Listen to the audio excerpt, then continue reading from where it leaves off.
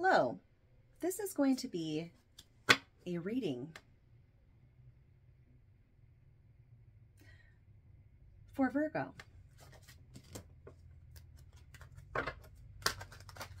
Virgo, I'm just shuffling the cards really quick. Okay.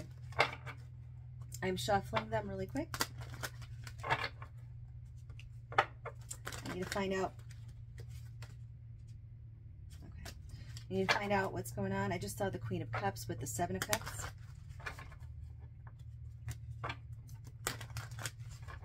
This is my new deck that I got, The Magic of Tarot by Liz Dean. Got it off of Amazon. But yeah. All right.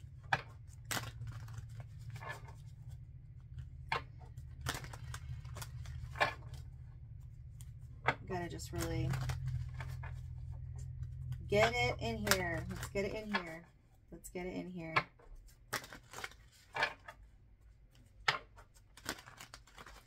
All right, Virgo. For you.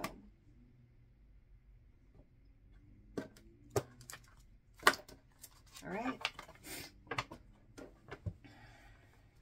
Bottom, we've got the Six of Pentacles. All right. Let's look at the situation. Oh, jeez. Okay, that was very fast. The Moon card is the situation right now. That's the situation. Okay. I'm feeling the energy. It's like, so just don't mind me right now, but I'm in this, I don't even know how to explain it. All right. So what's crossing the moon?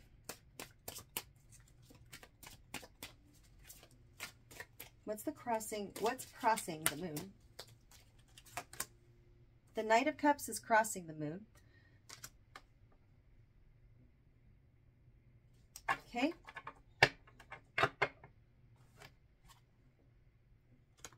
What's crowning?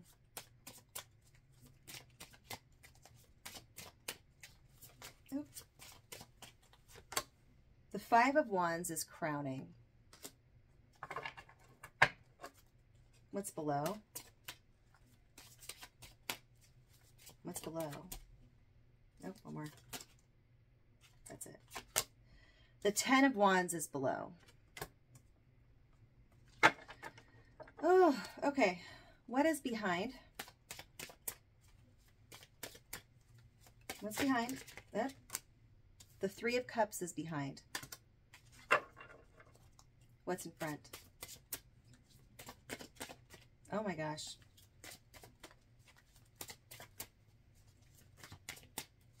What's in front? What's in front? The Hierophant is in front. Oh my gosh. Okay. All right. What is a card for you? Card for you. Oh, the World. And I also got a peek at the Queen of Cups again. But the World. Oh my goodness. There's a lot of stuff happening. Okay, calm down. Calm down. Just calm. Okay.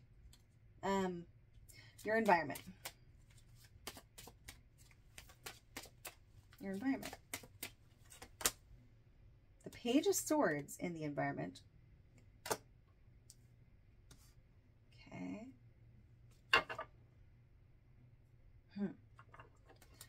And hopes and fears. Hopes and fears. Hopes and fears. The Devil. Well, that makes sense. I would fear the devil as well. Ugh. Yeah. Okay. Let's look at the possible outcome. Possible outcome. Possible outcome. The Eight of Swords is the possible outcome. and the Queen of Swords at the bottom. Okay, let's go ahead and take a look at this. I just had a burst of inspiration to do this, so sorry this is coming out of nowhere and I seem like I'm possessed or something. I might be, but who knows. Okay, so the Moon card is your situation right now. This is what's going on, the Moon. And I'm going to read that. I'm going to read the Moon really quick. Yep. Okay. So, hold on one second. Okay. We're back. So we got the Moon card as the current. And the Moon card's keywords are crisis of faith, indecision, disillusionment, intuition, solitude. As two dogs howl at the moon, sorry, there's like a glare. I should probably just turn that. Okay, yeah, I'm going to turn that off. Where is it? There, that's better. So, it's going to do this focusing thing the whole time.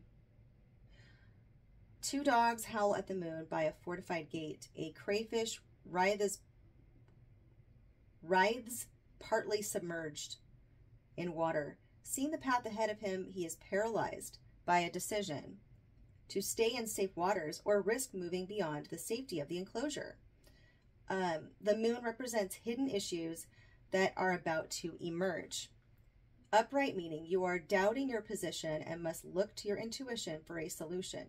Everything looks different under the light of the moon, which indicates a need to discover your inner longings and needs rather than accept surface values. A risk is involved that could take you away from familiar surroundings, but you will need to make your decision about this alone. Oh my God. Yeah.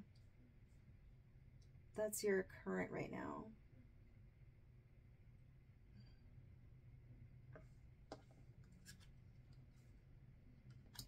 And what's covering it is the Knight of Cups. I'm going to read that.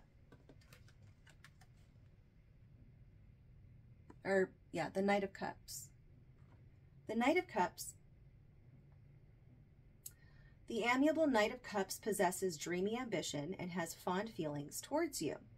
And his arrival in a reading can predict offers, proposals, new relationships, or friends. However, he may not be as action-driven as he first appears, so you could find yourself questioning exactly what he is offering you. So perhaps someone is trying to offer you a cup, and it says it could be a new friendship as well, new relationship or new friendship. That wants to offer you a cup, but perhaps you're in indecision right now. You're in the moon position because you don't know if you're ready for something. And then, of course, it doesn't have to be like a romantic thing.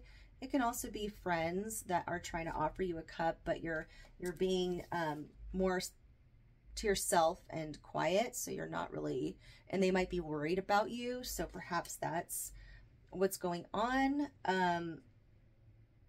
Either way, that either, you know, thing could be going on right now for you. And then the crown, there's the Five of Wands. So hold on one second. I just want to.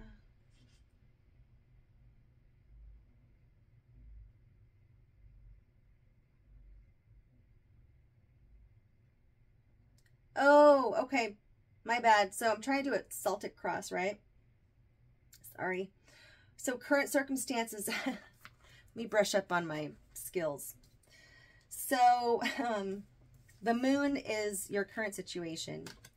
The Knight of Cups represents what is helping or hindering you. So it could help or hinder whatever this situation is. It's kind of hard to tell but it's up to you. It could show up as something that is kind of like an obstacle even. But yeah, I don't know. I guess it's not too much different from what I was saying earlier. But the third card, the best you can do at present. So this is saying this is the best you can do currently. So the Five of Wands is you are being tested at the utmost. Conflict surrounds you as you try to make your voice heard. Know, however, this is a passing test rather than a serious challenge and is more about ego than dangerous opposition. Hold your position and pay attention to the detail. Double check agreements, schedules, and other arrangements to be sure of your ground. So when this is the best advice, I guess, is just to 5, right, is like and it's the 5th house of Leo, actually. Wands is fire. So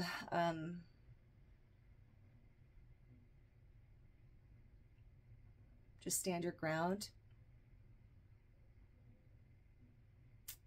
and be strong. What is the foundation or the hidden factors? The foundation and the hidden factors is the 10 of Wands. It's something that you're not showing. It's something you're not showing. Virgo. You are carrying an impossible burden on your back, overloaded with responsibilities. This cargo of conscience weighs heavily on your mind. When this card shows up at the beginning of a reading, it can indicate that there is just too much going on. Some readers see this as a sign that the cards should be shuffled and laid again. So I'm not going to do that, but I think that honestly, you're not showing the burdens that you're carrying, and you're holding it all inside. You're holding it all inside. And no one really knows what's going on. You're kind of just, that's what I'm getting so far from this. And perhaps you have people that are trying to reach out to you, or maybe like some new person that's, you know, trying to reach out to you. It could be new or old, honestly, because even though it says in here that it could represent a new friend, and it's just someone offering a cup to you. So someone out there is trying to see and check in, see how you're doing. But they don't really know what's happening, but they notice that you're acting different because you're in this moon situation, right?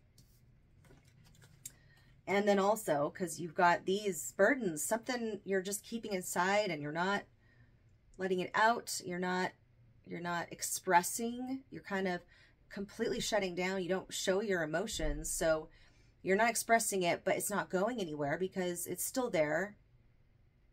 And then you have the 5 of Wands above, but that's really the best advice that could be given to you at the moment, because eventually it'll get easier. I'll get an advice card after as well, but let's look at the past position, which is the 3 of Cups is the past position. Okay, so let's look at that.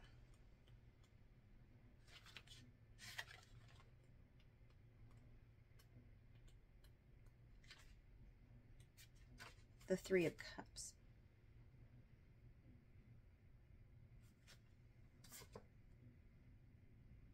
So in the past position, the 3 of Cups, a relationship progresses and love grows. This card can herald the birth of a child or a project close to your heart.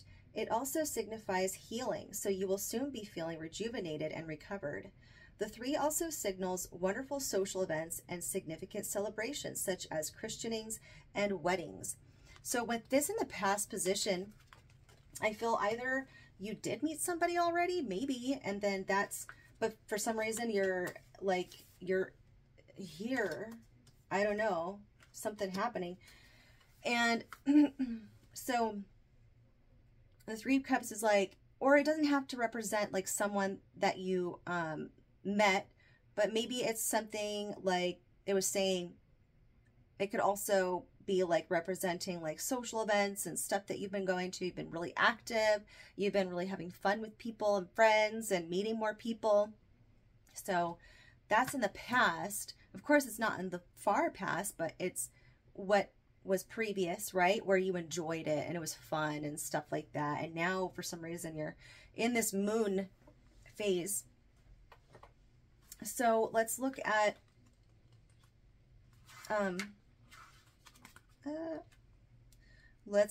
the near future. So the near future, it's the Hierophant card, which is a big deal. It's a huge deal, actually. It's a huge deal. So, the Hierophant card in your near future.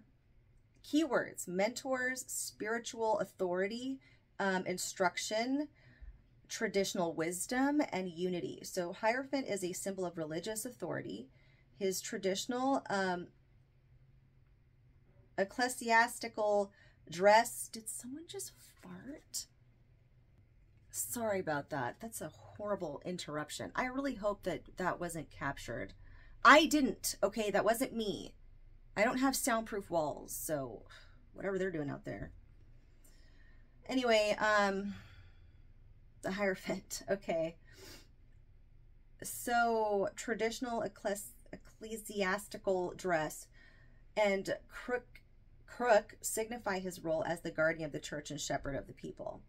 He signifies unification, and he is the spiritual companion of the high priestess. So inspiring words from a respected individual could come about. An opportunity to learn, the unlocking of truths that bring freedom, a time to commit to future growth through further education, career development. There are opportunities now to experience life at a higher level. You may also find that the Hierophant symbolizes a source of comfort during difficult times, along with the knowledge that you are supported by the universe, whatever you do. And so that tells me you could either, like, there could be a mentor that comes into your life, or if they're already in your life and they help you get through whatever difficulties you're going through. And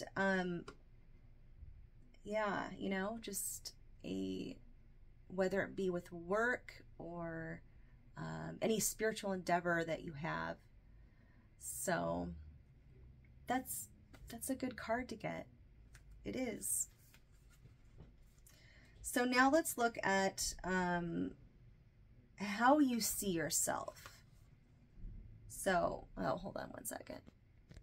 Okay, so now we're going to look at how you see yourself. And we got the World card.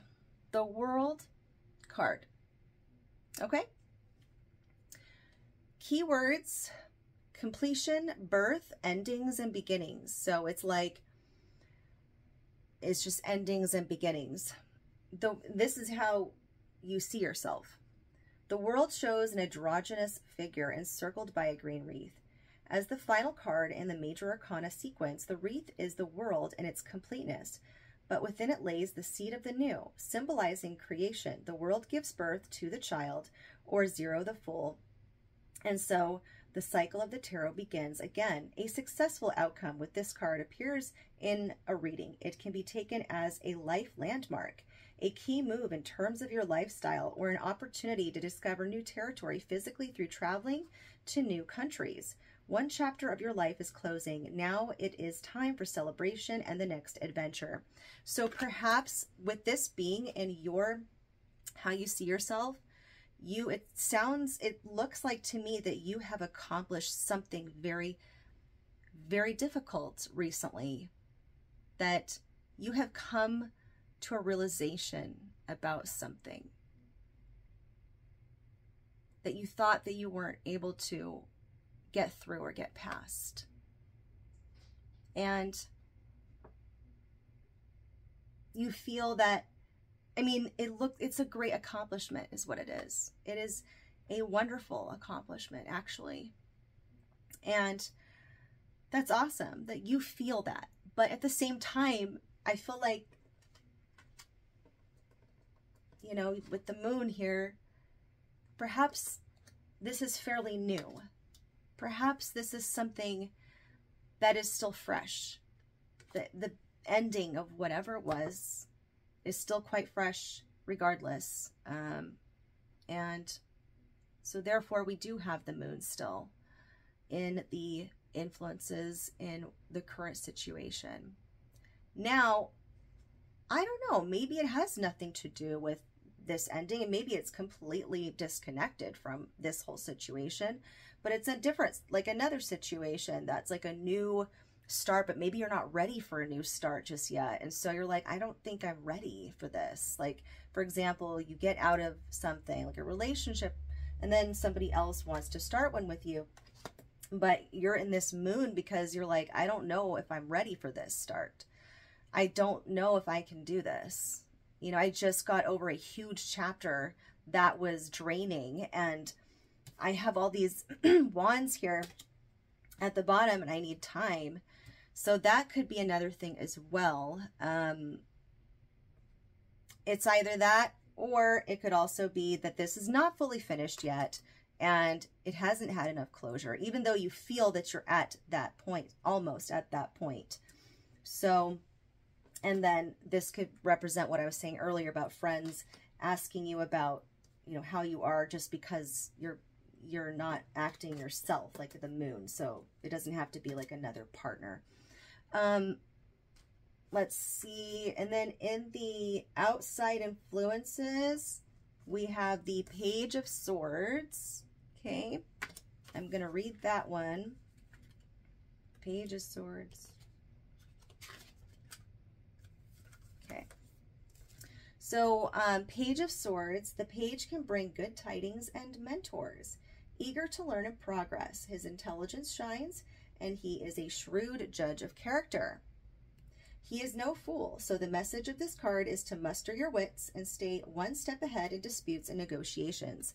So, your outside influences, perhaps you have people around you that are kind of guiding you through whatever situation you're going through, because it does represent like quick-witted, and they're very, like, you know, they will be brutally blunt and honest. Perhaps your outside influences, or that could also be something that you're worried about because of those outside influences of judging you in some way. That could also be it too. Or these could be friends that are the ones that help you through things, and there's so many different avenues to go down here. But that could also be a possible reason as to why you might be more shut down, is because there's something that you're worried about happening here that could be judged if it was out in the open. So let's look at your hopes and fears. So the hopes and fears is the Devil. Yeah. So I'm going to read the Devil card.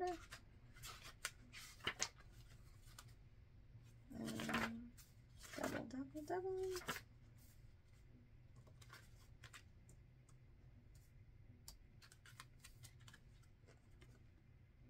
The Devil. Keywords: restriction, decisions, manipulation, potential. So, like the Death card, the Devil can unfortunately conjure a certain dread in a reading. Traditionally, he is depicted as giant Beelzebub. I've always thought that word was so funny. I still do. Towering over two shackled demons. Here he is illustrated as temptation on your shoulder, warning of an ensuing struggle between one's baser and higher instincts. This represents the conflict of opposites. So It says you are tied to a commitment that is enslaving you, but it is your perception of this situation that allows it to continue in a way that is ultimately unsatisfying. A financial agreement, a relationship, or a career commitment has become imprisonment rather than liberation. Follow your higher instincts and protect your long-term future. In one jump, you can be free. Wow.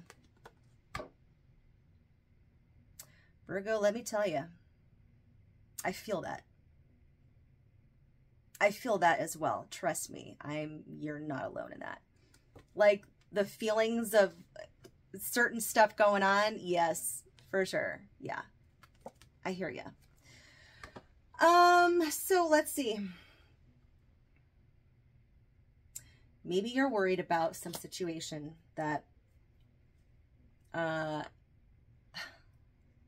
coming back. Perhaps that's what it is. You're worried about that. And you're worried about the same cycle happening. That's what I get. Perhaps you're also worried if this is like a new thing. By the way, if this is a new thing, like, remember the other storyline I was saying is like the Knight of Cups is like a new person. Well, your fears is that you're going to be caught up in the same thing. That it's going to turn out to be the same as a past situation. Yeah.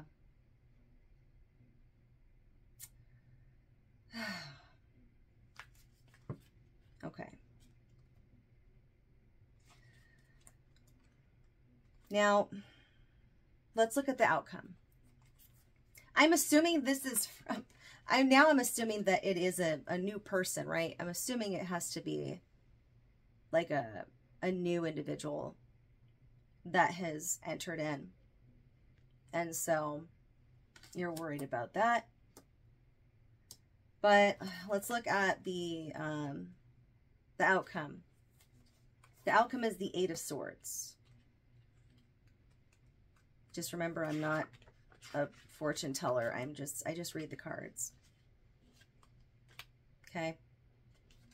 So the Eight of Swords shows restriction. The card often reveals overthinking and negative patterns of thought that cloud your vision. At first glance, there appears to be no way out, but the solution lies in finding a strategy rather than becoming a martyr to the situation. In love, this card can show a person who is emotionally unavailable. So that is the outcome. Virgo, you know what it sounds like to me? It sounds like whatever's happening, your best bet is to just stay the course that you're on and, you know, work on yourself. Work on yourself. And you are so strong. You're so strong and you're very talented. And you have such a good heart. You have such a good heart. And you're an amazing person. Such an amazing person. And I just want you to know that you're going to inspire so many people. I bet you inspire some people even now. I would bet money on that you inspire people right now. You're an amazing individual, and don't ever forget how truly amazing you are and how special you are. Okay? Continue the course.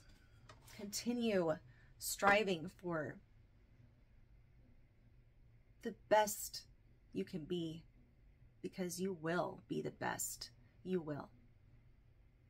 I know for a fact you will. I'm going to pull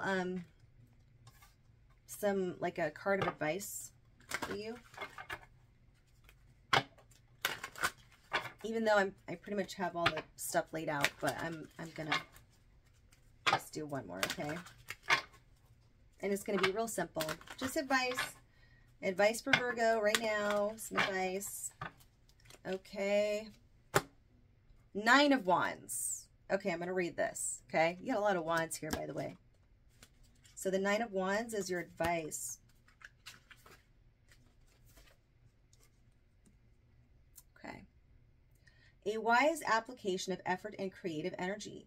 You have great reserves of strength to draw on and supportive people or other safety nets you have put in place for yourself. You are in an incredibly strong position. This is vital, as there may be excessive demands on your time, energy, and financial resources. So you know what I get on that? You know what I get from that? I get that you continue being strong, and you are going to have so much success. This tells me that you focus on you, and you focus on putting all of your efforts into building yourself up, and you have all the support. You do.